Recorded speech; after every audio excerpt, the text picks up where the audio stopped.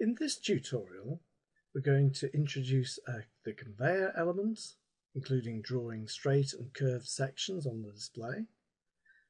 We're going to include a labour element in the model, and there'll be more on breakdowns and part sizing. So the first thing we're going to do is to bring a part into the model, which we'll call P1.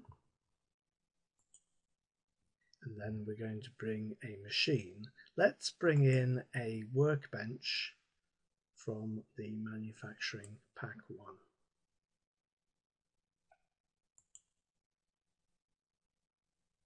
Now we'll double click on this and set the cycle time, 1.85 time units.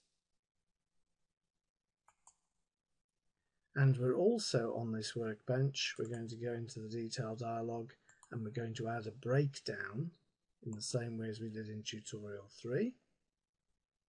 And this is going to be on the number of operations this time. Now we're still going to sample for that number of operations. I'm going to type in here I uniform 2550. That's a discrete distribution, which means it's the integer numbers rather than the real numbers. So that will be a breakdown somewhere between each 25 and 50 operations. And this is a fairly long breakdown of some equipment on the workbench, and we'll say that it takes 45 minutes to repair.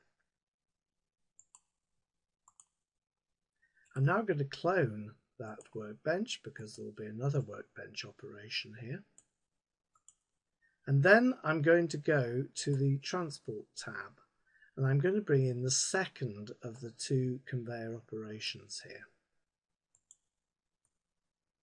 We have here a conveyor display that is drawn right now at 5 meters long. The two numbers drawn on the section, the first is the length of the immediate section, this straight piece. The second is the entire length of the conveyor that's been drawn to date. Now if I hold the control key down, I can hover over the end of the conveyor there and I get a two-headed arrow, which means I can then, keeping the control key held down, I can extend the conveyor. Holding the control key down again, I go to the center and I click once, and this divides the conveyor into two sections.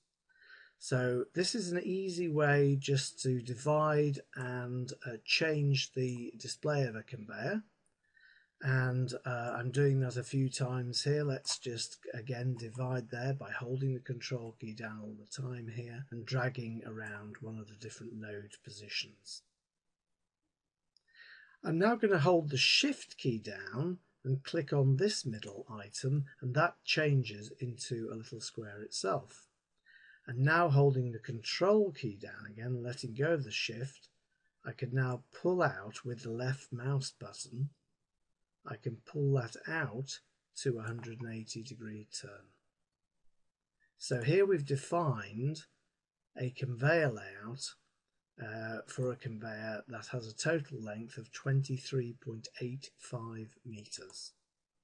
What I'm now going to do is double click on that conveyor. I'm going to give it a new name. Let's do that in here this time rather than the floating toolbar.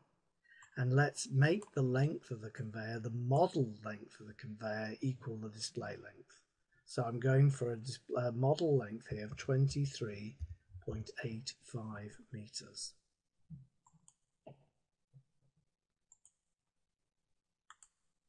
The conveyor that we've used from the designer element is one of two main types of conveyor in Witness.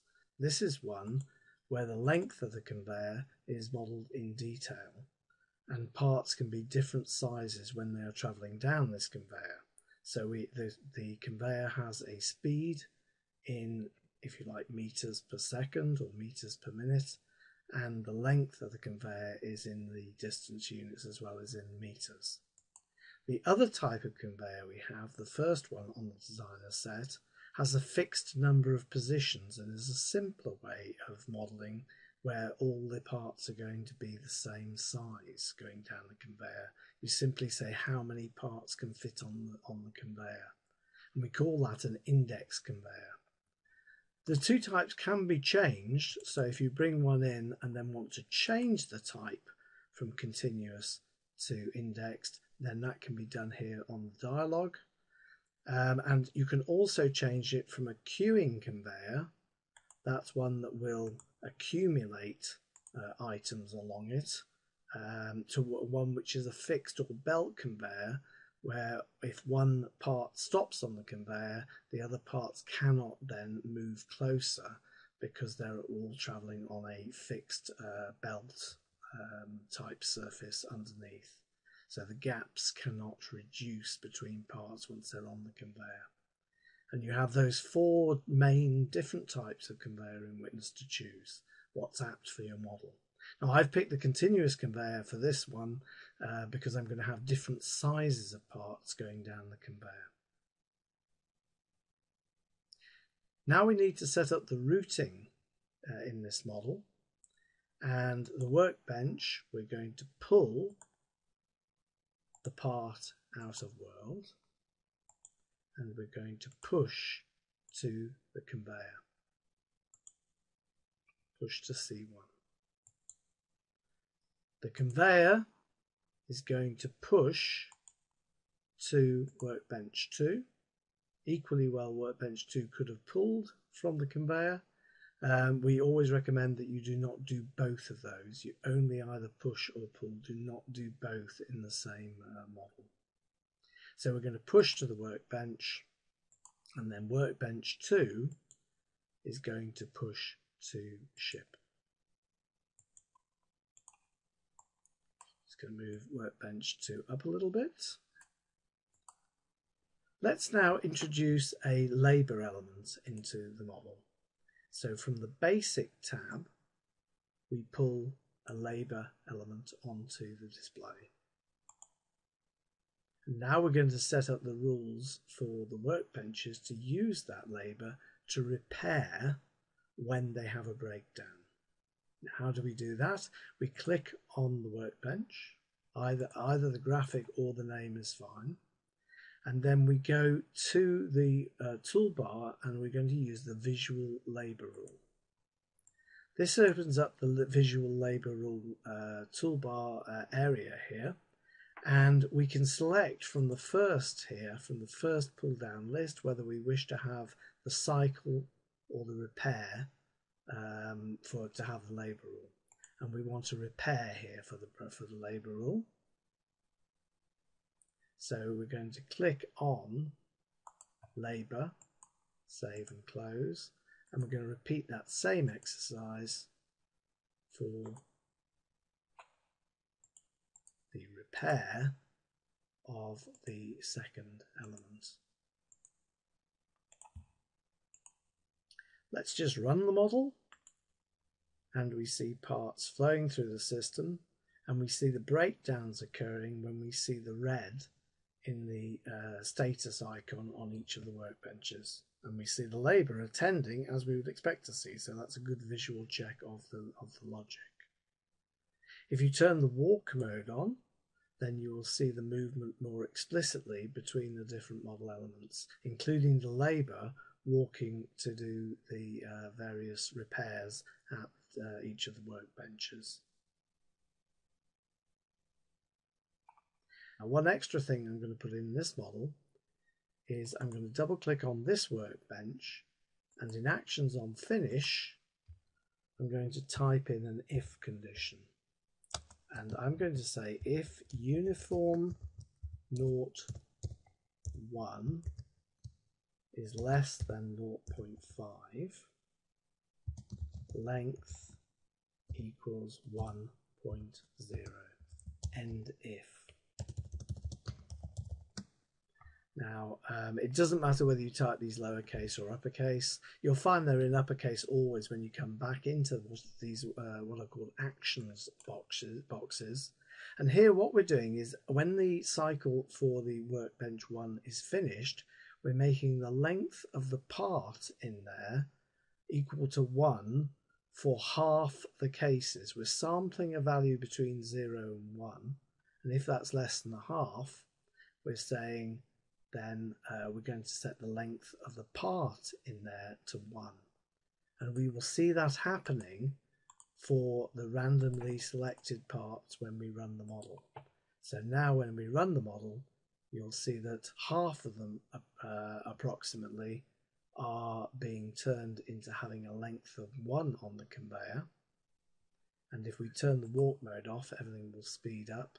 And of course they take up more room on the conveyor now, so we're getting the queues going back further when workbench 2 is broken down. And sometimes even it's getting to the stage where it's blocking workbench 1 from outputting. Now it doesn't happen very much, but this is again where we need to quantify with a proper experiment to see whether the length of conveyor is enough buffer storage between the two workbenches, given the breakdown characteristics of the workbenches. So what we can now do is we can batch again here. Let's batch to time 5000, and let's have a look at the statistics. And we can see how many parts have entered and been shipped and how long they've taken to go through the process again. And here on the machine statistics, we can look at the chart states, and now these are beginning to get really interesting.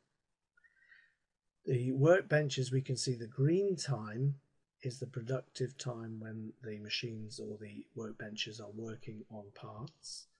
The red is the broken down. The hashed red display is when the machines are broken down but they're waiting for labour. So one resource there, one person moving between them, has incurred delays. There have been quite a significant percentage of time where a machine has been broken down and it hasn't had access to the resources it needed to effect the repair. And then we can see what we were talking about before with the little magenta section here in the middle, that actually, because of the usage of the conveyor backing right up, occasionally we are getting some blockage, and that also is non-value added time for the workbench. So there's a lot of bad things going on here. Obviously that amount of breakdowns is not good, not a good thing anyway, but the whole thing appears to be very inefficient here and ripe for looking at with simulation. You'll notice that the icons then on the change to reflect the size of one length long for the parts, and they take up that respective position on the conveyor. If you remember, we picked this type of conveyor because it accurately models different sizes of parts going down the same conveyor. Let's look at the labour statistics for this experiment run. Right click on the labour name and choose statistics, and we can see that the labour was 71.39% busy. So even though the labour wasn't available to do some of the repairs, certainly wasn't 100% utilised. We can get a more detailed report if we click on the detailed report tab here, and we can see the percentage of time spent attending the repairs for each of the workbenches there.